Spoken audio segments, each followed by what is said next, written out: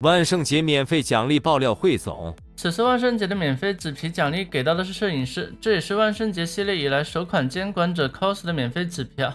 从装束来看的话，其原型应该是守墓人那款奶酪。全身照这边展示细节还蛮多的，手除了画出来切蛋糕餐刀，身边还沾有奶油。当然最吸引人的是照相机的设计啊，桌子上边摆放着可口诱人3层蛋糕，感觉到时候可以搭配亏小丑的生日拉炮以及园丁的生日快乐给好友过生日啊。然后蓝皮这边又是给到了我们的小女孩啊，这身打扮一眼可以看出是与那款复古，或者小女孩的脸颊看去还沾着吃蛋糕时留下的痕迹。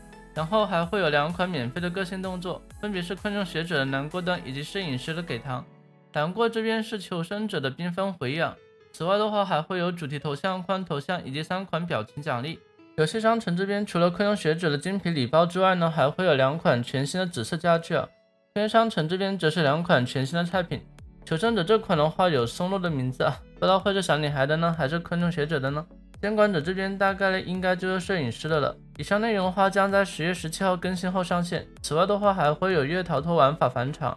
好了，以上的话就本期视频内容，我们下期视频见，拜拜。